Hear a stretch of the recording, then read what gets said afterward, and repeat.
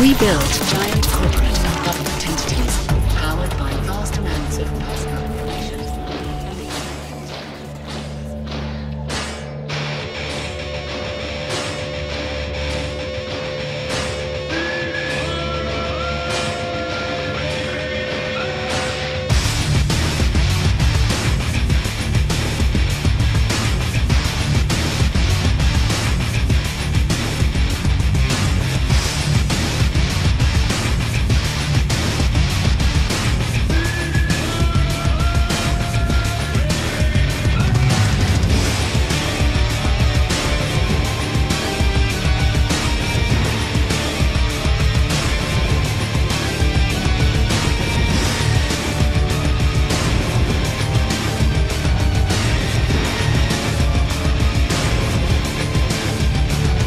China is far ahead of Google AI.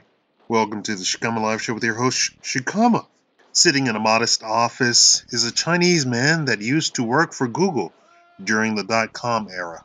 You wouldn't know it by looking at him, but he controls over a few billion people's connection to technology. Oh, and they're all Asian.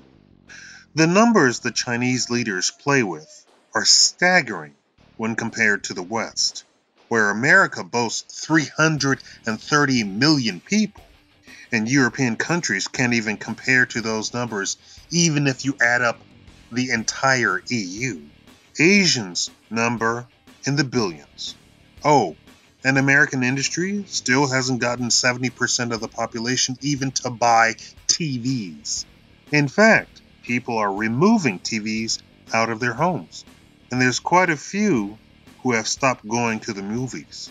But to add insult to injury, the Chinese government actually donates money to R&D in technology to make China number one in the world in technology. Why haven't you heard of all of this tech? Because China already has billions of customers and doesn't need a mere 330 million more customers.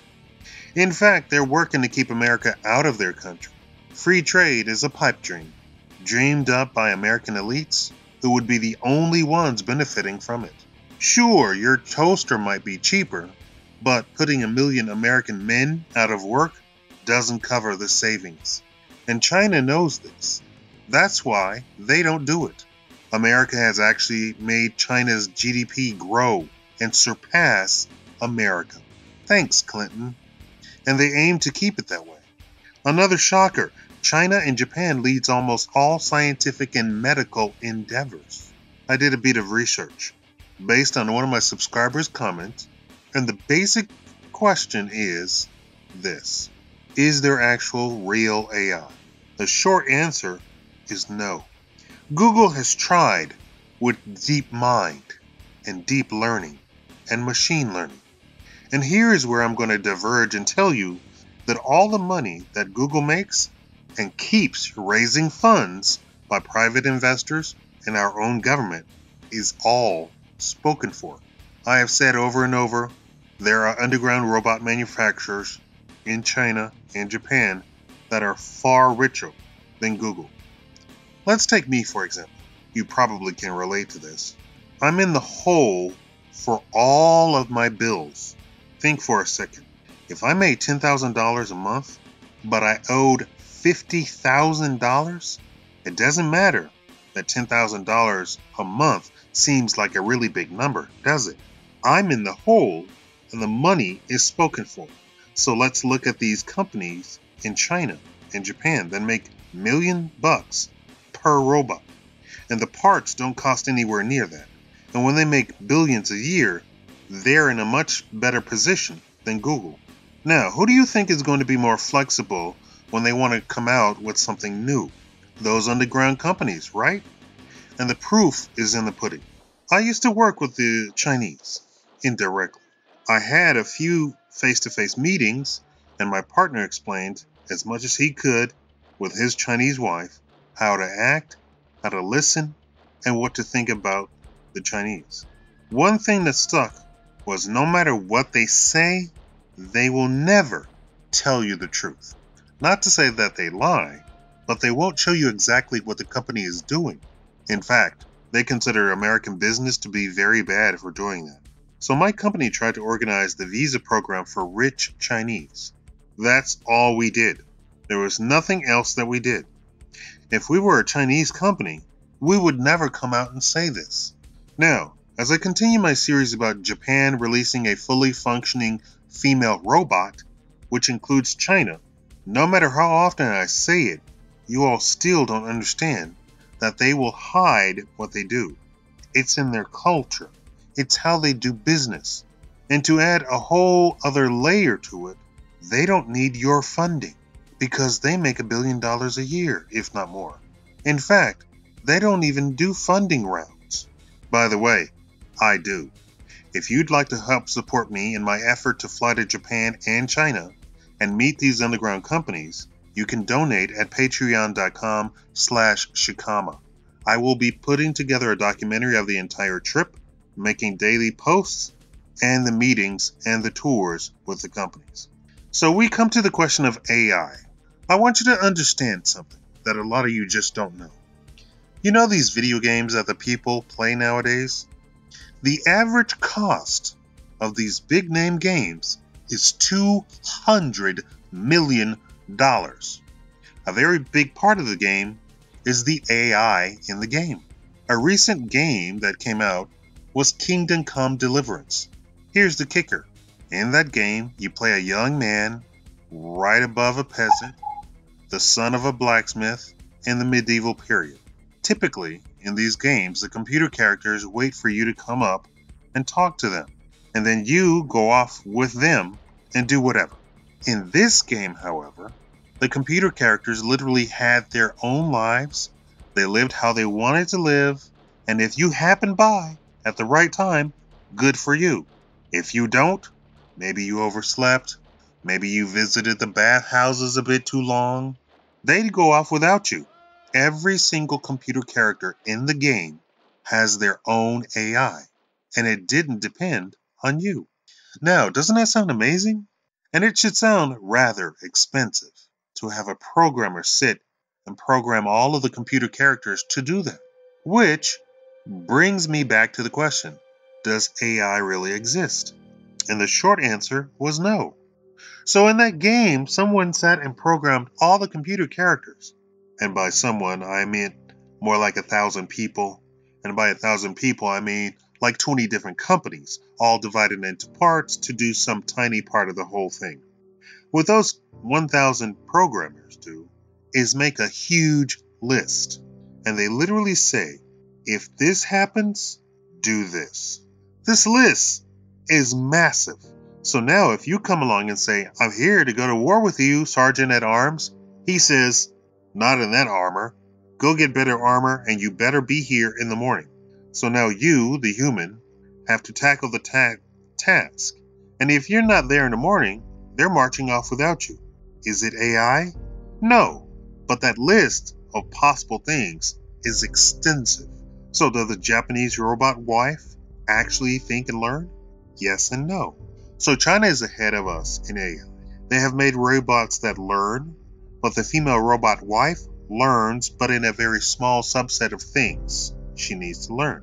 But that's all you need as a human in her life. I know this is going to shock you, but you only talk about 20 different things in a day, and that's being generous. Think about this. How many times do you say hi in a day? That's one thing.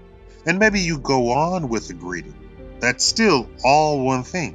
You have 19 more things to talk about for the rest of the day. You and your girlfriend talk about 5 things. So the Japanese female robot wife needs only to learn about 10 different things. Sounds limited, right? But she also comes with that same huge list that the $200 million game programmers made up. Not specifically those programmers, but the same thing. Load up the robot with a list, include the ability to learn about 20 things or more, and the human will never get tired of talking to her. As we go on, the list will get much, much bigger, and the learning will increase to maybe 50 things. They have said true AI, artificial intelligence, won't be ready for another 100 years. But they mean in-depth AI on par with a human baby, which is scary, but it's not even needed to fool most humans. You can have a greeting robot at your store carry on a 30-minute conversation with you right now. Is he truly smart? No. He just has a very big list of, if this happens, do this. Do we have AI today? Not really. Do we have a very big list of stuff that they can just program right into the robot? If this happens, do this? Yes. Thank you for watching. Thank you for really responding to everything on the channel. It's been tremendous. We're battling against the robot on YouTube, ironically, which they believe has AI, and it doesn't. It just doesn't. But they really are trying. They really are testing and trying. They're trying. And they think the robot gets things right, and it does not. So, here are the parameters. If you're subscribed to me, go ahead and click the like button. Also, if you're subscribed to me, leave a comment. Anything. I don't make these things and research for hours and almost a day. Today I almost passed out. For you all to just go, I don't even get that. I'm telling you stuff. It's all true. All should be amazing, sometimes scary, and you all just go, whatever. Half of you don't even watch the video.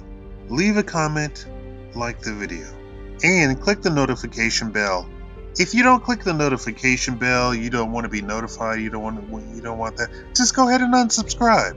I won't be mad at you. I need actual fans. I don't need people that just sort of lurk around and just hang around. If they catch a video, they catch a video. That's why I don't have 1 million subscribers.